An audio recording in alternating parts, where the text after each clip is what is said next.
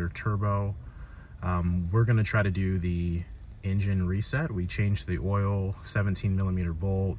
We used the suggested Mobil 1 5W30. The first thing you're going to do the engine oil reset is put your key into the ignition, and what you're going to do is turn it twice until the auxiliary mode. So 1, 2. So we're not quite starting the car, but you'll get your full panel on your display.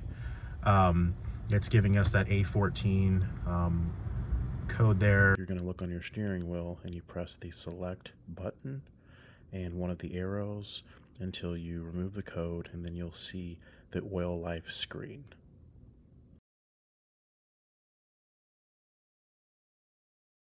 And then you'll hold on your select button for 10 seconds.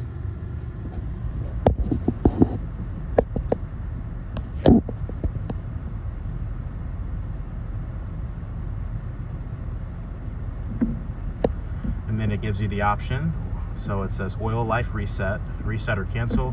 We're going to go up to reset, and it's back to 100%. So I hope this helps.